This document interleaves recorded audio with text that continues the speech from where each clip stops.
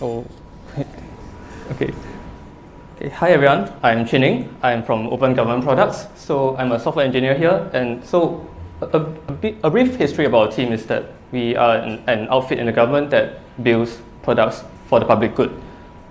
So how this whole thing started is that I attended JSConf earlier this year, and then I got introduced to Webassembly. And so before this, I only knew Webassembly as this black box where you can write code in some other language, and then it just spits out something that you can run in your browser. But I experimented a bit more after the conference, and this is what I've learned. So what is this talk not about? I will not be doing a deep dive into WebAssembly. I will also not be teaching you how to write WebAssembly itself. And I'm also not here to sell WebAssembly to you. I will let you make that decision on your own. Yeah, so this is what I'll actually talk about. What is WebAssembly? Some of the benefits and what it's good at. Some of the limitations of WebAssembly, and I'll do a bit of a demo. So if you go to webassembly.org, this is the definition you see on the website. It's not very friendly, and it says high-level languages like C, C++. That's actually quite debatable. So let me break this down for you.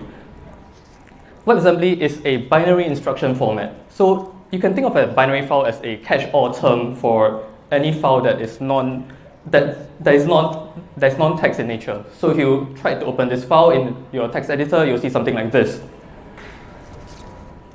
WebAssembly uses a stack-based virtual machine. So there are actually two parts to this term, a virtual machine and a stack. So a virtual machine is simply a program that is able to understand and interpret this binary file that you see earlier, and it's the environment of which this binary file can execute. So what is a stack-based virtual machine then? So your instructions are stored in a stack. And when you encounter an instruction, let's say a very simple function, add. So you look at this function signature, it takes two elements, it takes two inputs and returns one result. So what actually happens is you pop two elements off the stack and then run this function and then push the result, one result, back onto the stack. So WebAssembly is designed to be portable. So what this means is that you write your code once, you compile it, and then you can ship it to any other environment. Anything that runs a web browser is able to run WebAssembly, and that's pretty universal. So WebAssembly is a target for compilation. What this means is that you don't actually write WebAssembly itself, you write it in another language, compile it to WebAssembly. So why might you want to use WebAssembly? This is usually the first point you see when anyone introduces WebAssembly to you. So it's known for its sheer speed and performance, usually by an order of magnitude over JavaScript. You are no longer limited by JavaScript in your browser. So traditionally, when you want to have any logic in your browser, your only option is JavaScript. But since now you are able to use other languages, compile it to WebAssembly, you are able to run these languages in your browser. And this also exposes WebAssembly to more developers, and they can ship their products to the browser. One less obvious benefit you can see is the elimination of network calls. So what this means is that your rewrites are not limited to your client side. You can take code that actually runs on the server and try to rewrite this thing and write it in and run it on your browser. And sometimes you don't even have to do a rewrite, because if your code is something like C++, you can attempt to just compile that block of code and import it into your browser. So yeah, you can port whole applications, whole desktop applications to your browser. An example of this is actually AutoCAD. They've already ported their entire desktop application onto the browser. So here is an illustration of some of the points, some of the benefits that I've mentioned earlier. So Clusterful, this is a project that I worked on last year. It's born out of Beeline. So Beeline is one of the products that our team make. You can think of it as school buses for adults. So one of the problems we face in Beeline was that planning routes was difficult because all the data that came into Beeline is aggregated in the form of an Excel file. And it's very difficult to actually view what the demand for certain bus routes are. So the solution that I came up with was to build a dashboard to visualize all this demand, all the demand for the routes. So it looks something like this. Yeah, so this is a diagram of how it looks like. Yeah, so you can select a point on the map, and then you run it. It computes where the clusters are. So you select a destination indicated by that green point on the map, and then this takes a while. And then you can see for this point, for this green point, this somewhere in Changi, you can see that there's a lot of demand for bus routes coming from this area that looks like Tampines.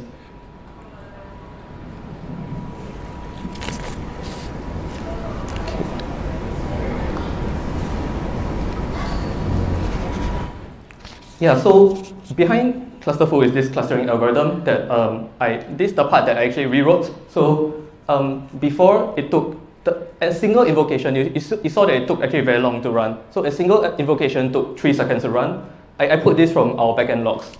And after which, when I ported it to WebAssembly, it took 75 milliseconds. This is a very huge speed improvement to me. So I've illustrated that in Clusterful, this code, the before image, this code originally, it resides in a server. I've taken this code, rewrote it in Rust, and then imported it in the browser. So you not only have the performance benefit, but you also completely eliminate this whole network call incurred when you make a call to the endpoint on the server. So you're thinking, yeah, this is really cool. Can I use WebAssembly? Turns out that it's already being supported in most major browsers today. So there's a list of compatible languages, and whether or not a language is supported, whether or not a language you can compile it to WebAssembly, it depends on whether people have created this compilation toolchains for them. So loading WebAssembly is you can just load your WebAssembly with just these 6 lines of code. And here I'll attempt a live coding.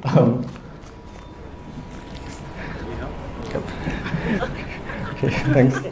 So C++ code on top, and I'll attempt to compile. So I pre-compiled this code, so C++ on top, and this is how you load it in your browser.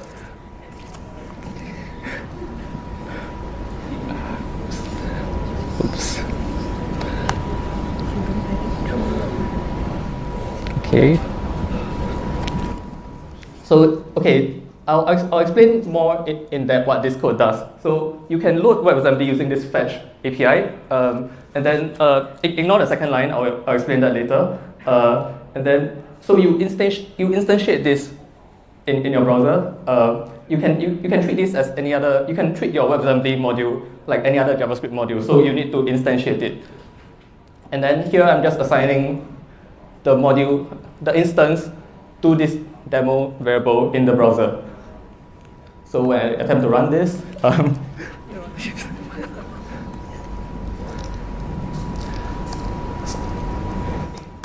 so you'll see that you have an object, and this is your addition function.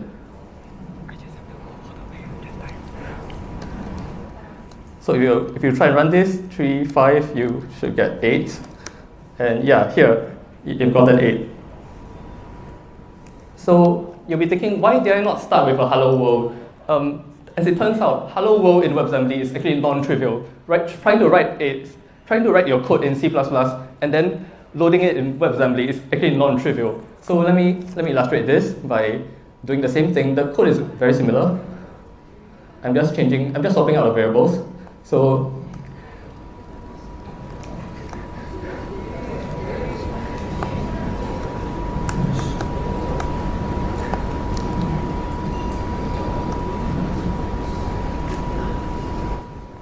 you see, instead of getting the result hello world, I'm getting back a number 16. So why is this so? So we have to look at how WebAssembly is managed in the browser. So WebAssembly, memory in WebAssembly is a linear contiguous block of bytes. So what this means is that you can think of it as a continuous block of bytes, and this illustrated by this represented by JavaScript's array buffer data structure. And another caveat about it is that it's sandbox. So remember that WebAssembly is we have to instantiate a WebAssembly module. So every instance, every block of bytes here is inaccessible by other instances. So there's this one of the things that actually caught me by surprise about WebAssembly is that it only supports numeric types, and that explains why you are not able to return hello world. So apparently, if you want to do any input and output, if you want to feed any input into a WebAssembly module and retrieve any results, you are only able to do so with numbers. And if you want any other types, you need to carry out pointer arithmetic. So yeah, here's a diagram that illustrates this. So if you want to feed in an input called hello, you have to convert hello to ASCII, which is a numeric format. Figure out how many bytes in memory this would take up, and then find out what the start position in memory this is, what the offset of this is, and then you have to persist this somewhere in your application. So not that easy, huh? Yeah, but there are existing toolchains that do this for you. So there are already libraries that generate this thing called the glue code for you. So this glue code, it comes in the form of a JS file, which you instead so you make your calls through this JS file instead of going through the WebAssembly module directly. So let's come back to this demo of Hello World. So C++ code on the left, and when you compile C++ to WebAssembly, there's this thing called a WAT file. This is an intermediate format, which represents how it looks like it actually in memory. So the part that I want to highlight is over here.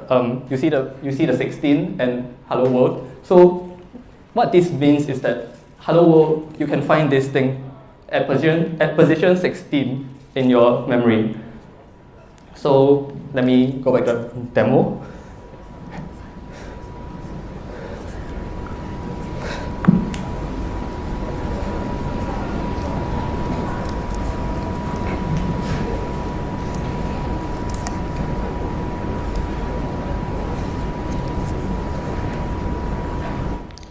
So what I've done here, remember that I assigned it to the hello variable, and then I'm accessing the memory directly. So this is your array buffer in JavaScript memory, of which this WebAssembly module is being loaded into. So this thing is simply to cast it so that you can see what output is like.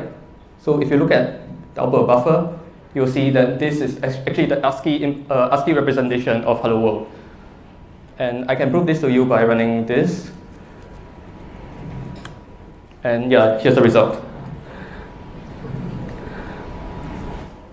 So apart from this whole funky pointer arithmetic thing, another limitation of WebAssembly is that you do not actually have access to the DOM. So remember that I said WebAssembly, everything is isolated. So what this means is that you are only able to make calls within WebAssembly itself, and functions within WebAssembly do not have access to anything on the outside. So your only entry and exit points are your parameter inputs and your return types.